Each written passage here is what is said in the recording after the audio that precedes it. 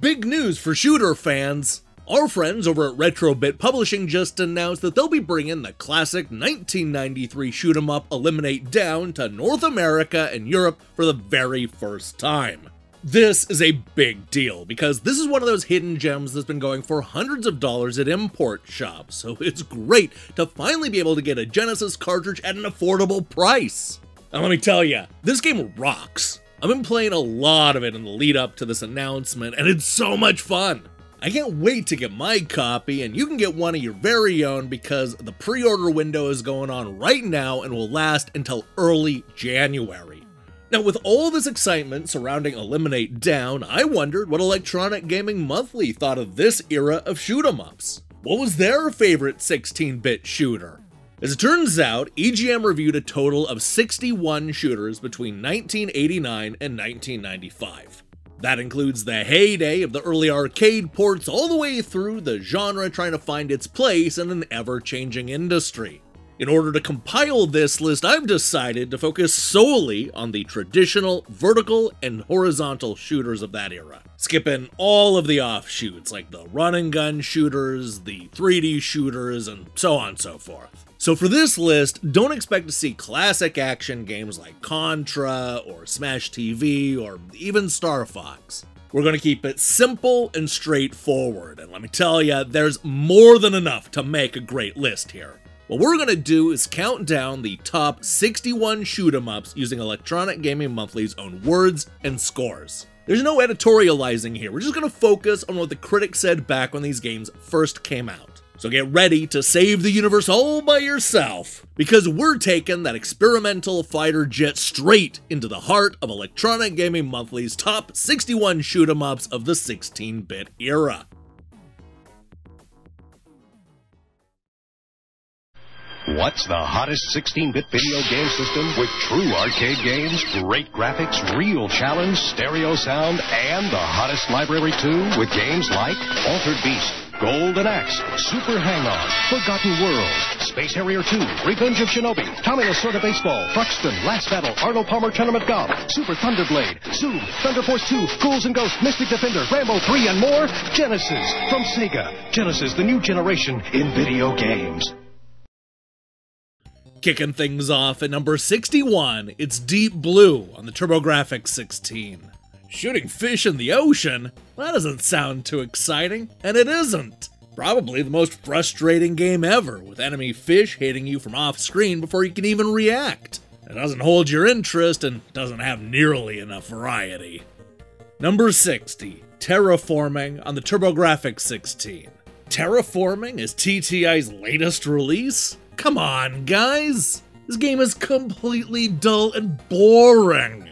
Shooters are known for their wild power-ups, and while they're nothing spectacular, there are a lot of them making you nearly invulnerable at times. The music is a joke. Many of the tunes don't even match the levels they're for. This could have been a good game 2 years ago, but the duo is dying quickly. Number 59, Ordyne on the TurboGrafx 16. This game doesn't appeal to me at all. The graphics don't fit the game, the power-ups are too uneven, and there's not enough challenge to keep anyone but the youngest players interested. Shooter fans will be disappointed with this 7-round game that's sure to be finished in the same day. Number 58, Battle Squadron on the Genesis. Great multi-level scrolling backgrounds or two-player action. It's a tough choice Electronic Arts had to make, but I would have rather had great backgrounds. The game looks like something that was done on the 8-bit. When stacked up against the competition, this is only average. Number 57, Super Air Zonk on the TurboGrafx 16. What's with all these shooters on the Turbo Duo?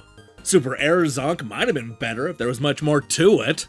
The power-ups are pretty tame, and the action never gets strong enough. However, the music is good and actually matches the levels that it's played in. Another plus is that there are bits of comedy here and there, similar to Parodius. This one is okay, but really needed more. Number 56, Biohazard Battle on the Genesis. Thunder Force 4, it ain't. While Sega's first attempt at a shooter in a long time is a valiant effort, The cart just doesn't hang in there as far as challenge and longevity. Shooter fans will want to grab onto this one, but the average player will do best to try it out first. Good graphics and a better than average amount of weapons and pluses. Number 55, Vapor Trail on the Genesis. From start to finish, Vapor Trail is an average shooter. The game's 1+, a 2-player simultaneous option, is welcome, but it only really succeeds in making the cart easier. The game suffers from slowdown, flicker, and weaponry that has been seen many times before. Number 54, Strike Gunner STG on the Super Nintendo. This game has a cool intro, but the game doesn't hold up very well. Besides being incredibly easy, with never more than a handful of enemy intruders on screen at any one time, the backgrounds lack any real detail.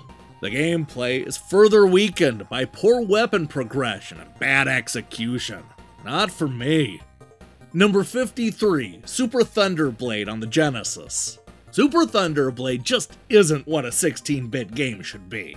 It's not offending, but the graphics, while detailed, don't move in smooth progression from the background to the foreground. The worst thing about Super Thunderblade, however, is how it controls, with poor response that is slow and sluggish and makes the game tedious. Number 52, Biometal on the Super Nintendo. All the elements of an average shooter are here: huge bosses, tons of power-ups and weapons, and great graphics. Unfortunately, the perky techno-pop music by pop group 2 Unlimited just doesn't belong, unless you can dance your feet and play the game simultaneously. Number 51, Viewpoint on the Genesis. American Sammy has done a good job at converting this Neo Geo shooter. However, there's some bad slowdown, and the music comes nowhere near the original. Shooter fans, however, will like it. Number 50, Lords of Thunder on the Sega CD. When this came out for the Turbo Duo, it was a truly rockin' game. Now it just seems like Sega is trying to catch some of that success. The game looks and feels like the Duo version, which is good, but when comparing this game and the other shooters that have come out recently, Lords of Thunder just doesn't stand up to the competition. Yeah, it's decent, but it isn't too spectacular. It's standard fare stuff. Number 49, Android Assault on the Sega CD. A side-scrolling shooter with a killer rock music soundtrack. Like others in the genre, there are several power-ups and weapons to collect.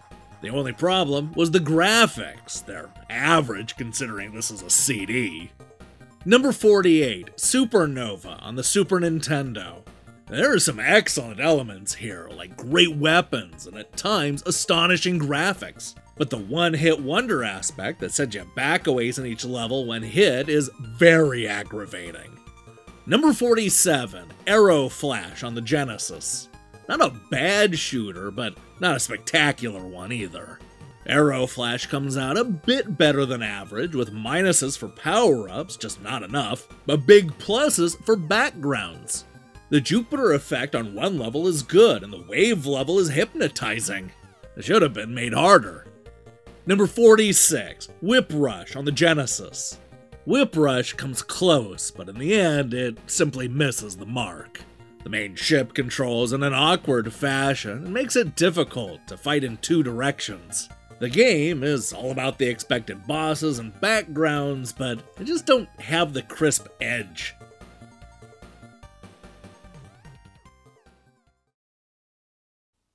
This Turbo Duo. It's not a toy. It's a sophisticated multimedia video entertainment system that uses the latest CD technology, not rated for little boys. With CD capabilities prepared for assault with sight and sound. It's upwardly and downwardly compatible with games and graphics that make others look like mere child's play. Step into the next dimension. Get the new Turbo Duo. It's not a toy. Now get 5 free games, including Gate of Thunder, when you buy the new Turbo Duo. Sold at stores near you.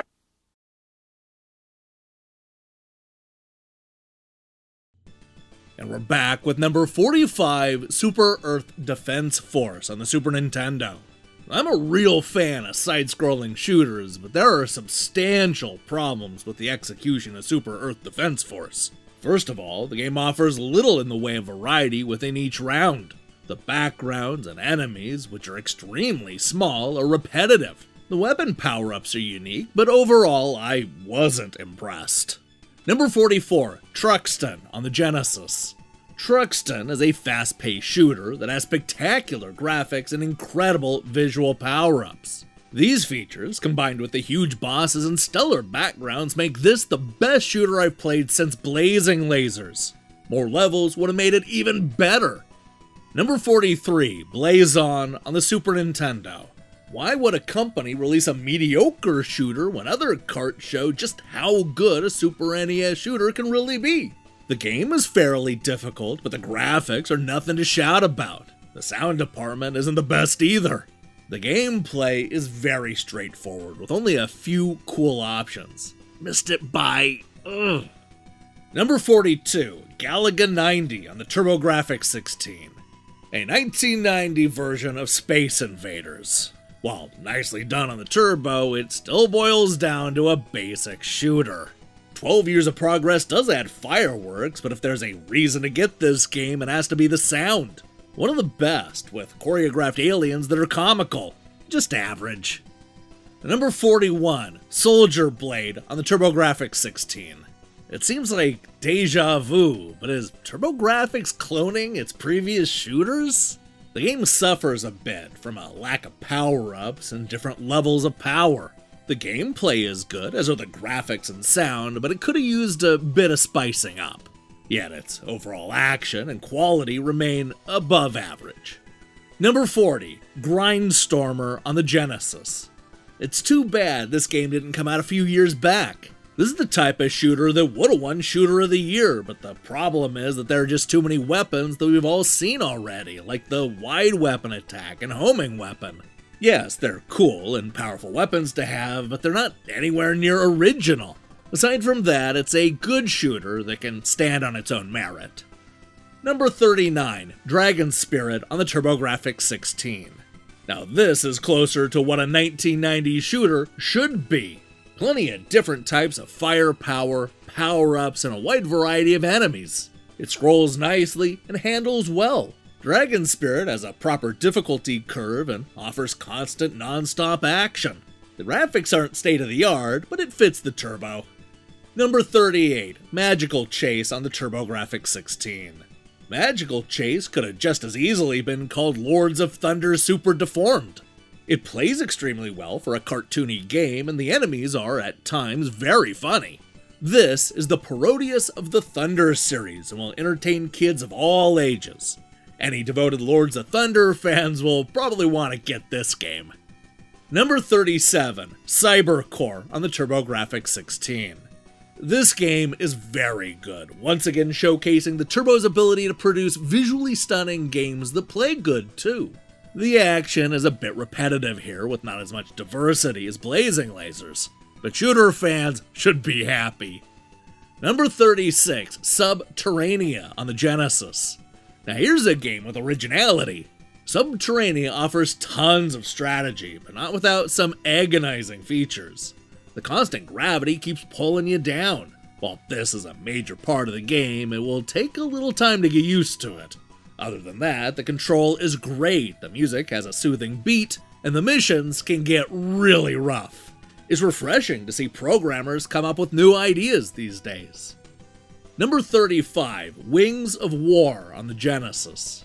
Another blaster for the Genesis that unfortunately doesn't boast a great theme or unique enhanced scales. Wings of War is solid action, don't get me wrong. But if you're looking for anything other than a shooting blowout, then Wings will probably not excite. Number 34, Superstar Soldier on the TurboGrafx 16. If you ask me, it's the sequel to Blazing Lasers. A very conventional but good shooter for the Turbo. While the game is harder than Blazing Lasers, it lacks the variety and weapons and power-ups that made Blazing so good. Great graphics and exceptional music blended with great gameplay. Number 33, Dead Moon on the TurboGrafx 16. This is a shooter that is long overdue. The game resembles a side-scrolling Blazing Lasers with less power-ups. The graphics are stunning and the music is extremely well done for a card. The gameplay is great and provides solid shooting action from start to finish. That said, the card is too short and there's not enough weapons. Number 32, Robo Aleste on the Sega CD. I was expecting a total kick-butt Musha on steroids game from these folks, and, sad to say, I'm disappointed. The game is very good, but there's nothing more than CD music to set this game apart from the cartridge shooters. The power-ups are cool, but the bosses are unoriginal, and at times the game is very unfair. Number 31, Curse on the Genesis. An excellent shooter that almost didn't make it to these shores, Curse is an exceptional side-scrolling shooter with vivid graphics and a large variety of enemy characters.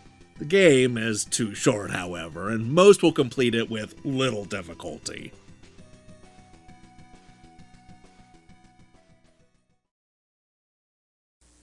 Now testing blazing lasers for the new TurboGrafx 16 video game system. Subject exposed to non-stop blazing laser fire, 8 power-up weapons, 9 levels of hostile aliens. Objective: defeat the Dark Squadron, save Earth. Test completed. Blazing Lasers, one of many great games for TurboGrafx 16 from NEC, the higher energy video game system.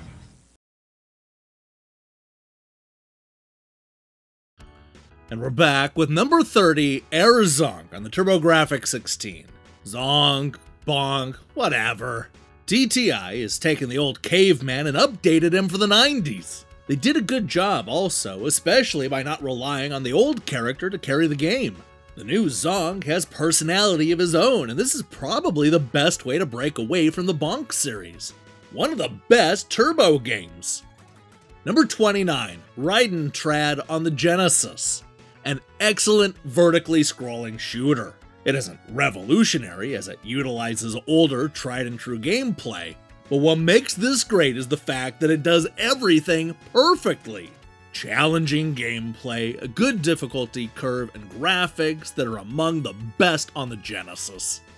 Number 28, Raiden Trad on the TurboGrafx 16.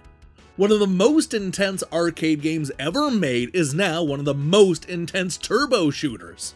Same cool weapons, same vicious end bosses, and the same non-stop action that made the coin-op so good. The graphics are good, but the sound leaves a little to be desired. Number 27, Twin Cobra on the Genesis. A great shooter that is a classic favorite to me as well as most veteran gamers. This game is a carbon copy of the arcade. Great graphics and sound and superb gameplay make this one of the best shooters around. Definitely not for the wimpy shooter fans. Number 26, Sagaya on the Genesis. Another 8 meg monster to buy for the memory muncher. The most impressive thing about this game is not its amazing graphics, and they are amazing, but the fact that it has a total of 28 different levels. Awesome bosses and cool power-ups. The sounds could have used some improving though. Number 25, Firepower 2000 on the Super Nintendo. If you look at this game from two sides as Jeep Battle and Heli Battle, you get two different scores. The Jeep action is awkward and difficult to control, but the overhead helicopter mode dishes up some of the best vertical scroll action the Super NES has ever seen. Not a lot of Mode 7 flash, just solid gameplay. Number 24, Sylpheed on the Sega CD. Sylpheed has some of the most stunning visuals in a video game. The cinemas are unbelievable. The game itself is rather mundane. It's a simple shooter that seems to lack any real interaction with the amazing backgrounds. The gameplay is solid, however, and there's absolutely no slowdown whatsoever. I only wish there had been more interaction. If you liked the classic arcade shooters, you'll love this one. They're very similar. Number 23, Thunder Force 2 on the Genesis. You haven't seen great graphics until you've seen Thunder Force 2. Easily the best visuals in a shoot-'em-up, and with horizontal and vertical fighting sequences, this game has more than enough variety. The action is intense and non-stop. Just another example of how much better a 16-bit cart can be. Number 22, blazing lasers on the TurboGrafx-16. Definitely the best space shooter available on any system. A multitude of power-ups can be enhanced to incredible levels with stunning backgrounds and enemies providing plenty of targets. Everything in this game, from the bosses to the music to the play, is near perfect. Number 21, Sol-Deace on the Genesis. Sol-Deace has it all, from great graphics to fast-moving action to a wide variety of weapon enhancements. This is every Blaster fan's dream come true. While you will notice some flicker, the gameplay gives you an alien armada to go up against. From the smallest enemy to the largest boss, this game is a winner. Number 20, Hellfire on the Genesis. In many respects, Hellfire is as good as Gyruss, but this soft is even harder. Too hard for my taste, but there are players that thrive on that. Great scrolling, plenty of fast action, and good audio. Lose your power, and you might as well restart the game. Too hard. Number 19, Insector X on the Genesis. Insector X is out to bug Genesis players with great graphics, lots of shooting, and a twist on the conventional shooter theme. Grab your fly swatter and check this card out, especially if you're a shooter fan. Number 18, Ranger X on the Genesis. Ranger X is incredible. It puts the many other action titles like this to shame, and then some. The difficulty is high, but it's welcome in this day of way too easy games. The colors are simply brilliant as well. The control can seem a little quirky at first, however. The incredible variety of weapons, the non-stop action, and the doses of strategy are pretty much unequaled by anything else. Number 17, UN Squadron on the Super Nintendo. A shooter for the Super Nintendo that isn't plagued by the annoying slowdowns found in Super R-Type and Gradius 3? Spectacular graphics and sound, as well as a huge arsenal of weapons, make this the most impressive shooter available yet. I just wish it was a little more intense. Number 16, Choplifter 3 Rescue Survive on the Super Nintendo. Yes, Choplifter, the timeless game finally makes it to the Super NES, and it's a winner! Fans of military simulations will definitely feel at home with this one. The levels are huge, but there could have been more of them.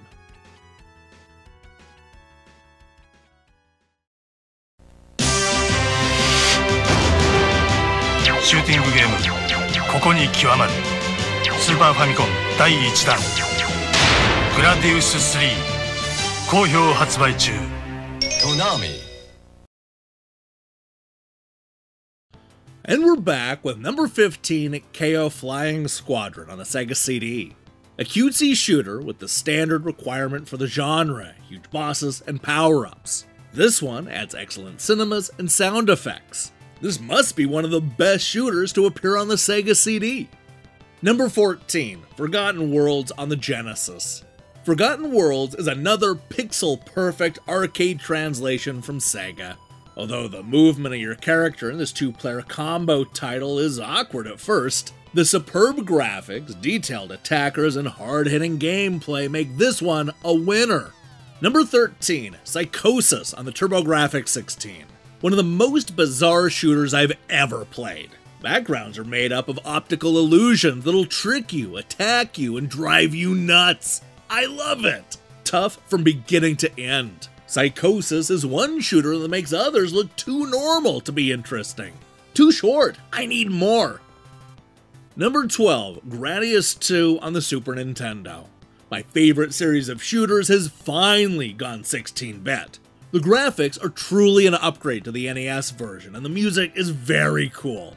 Tons of cool new weapons to use. The game lacks the intensity and only picks up in the later rounds. A good shooter, but not the best.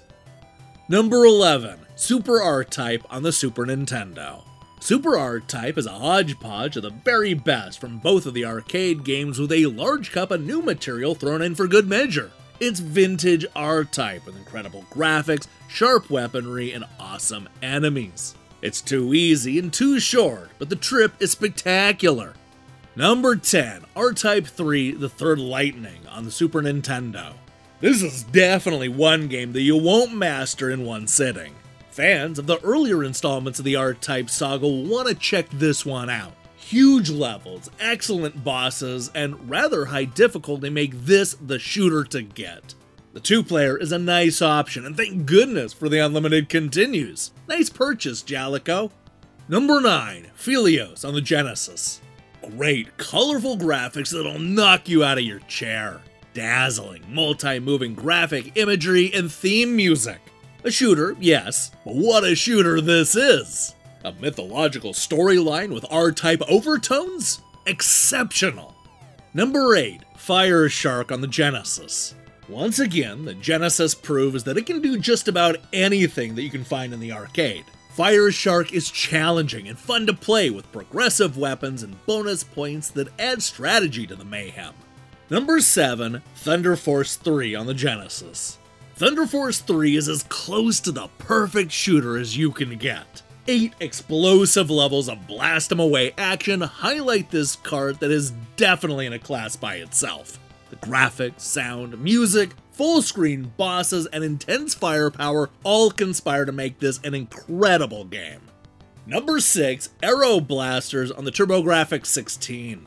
You can't ask for much more in a shooter. The graphics are great, the gameplay is intense, and it moves lightning fast. The scrolling is great, and the music is intense. This is the kind of shooter that you wouldn't expect on the Turbo, but they came through this time. Great game. Number 5, Gate of Thunder on the TurboGrafx 16. Gate of Thunder is without a doubt one of the best shooters I've played in a long time. The graphics are phenomenal, every end boss is huge and awesomely detailed. Incredible music and tons of cool cinemas also enhance this disc. The best thing is the near-perfect gameplay. Its only vice is the ease of play.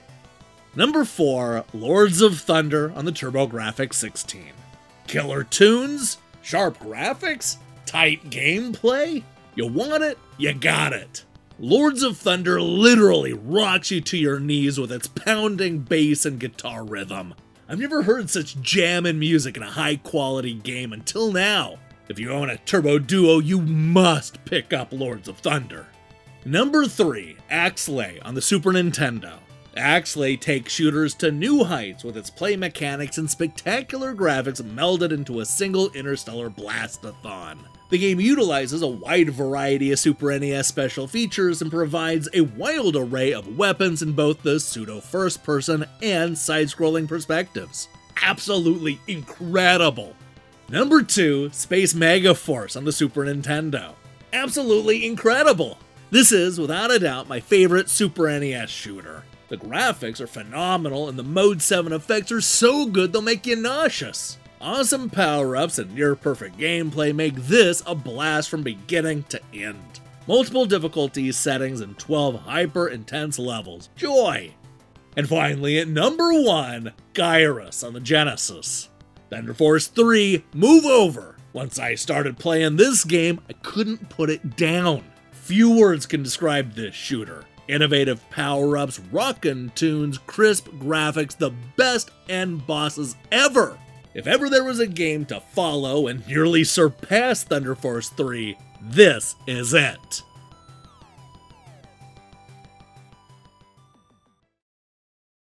How fast do you have to be to play the new Super R-Type for Super NES? This fast.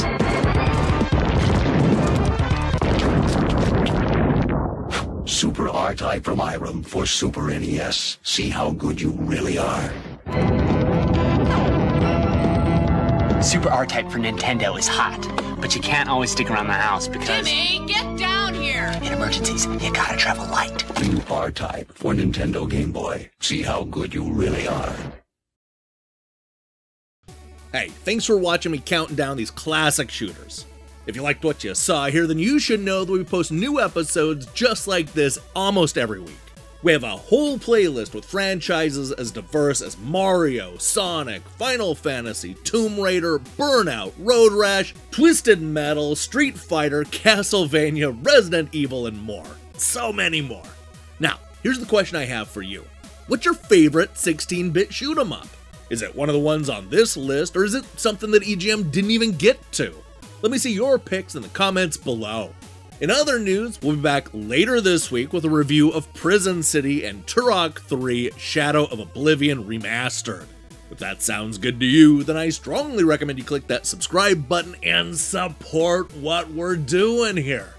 Until then,